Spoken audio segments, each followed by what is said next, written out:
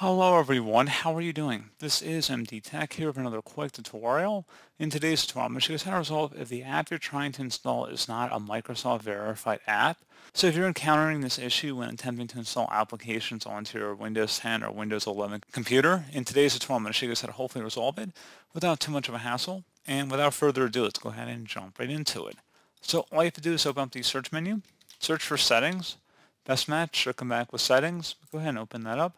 On the left side, you want to select Apps. So go ahead and select the Apps button. And then over on the right side, you want to select where it says Advanced App Settings. Where it says Choose Where to Get Apps. Click on the drop down here. And you want to select Anywhere. Or you can select the other two options here, Anywhere, but let me know if there's a comparable app from the Microsoft Store. You can also select Anywhere, but warn me before installing an app that's not from the Microsoft Store.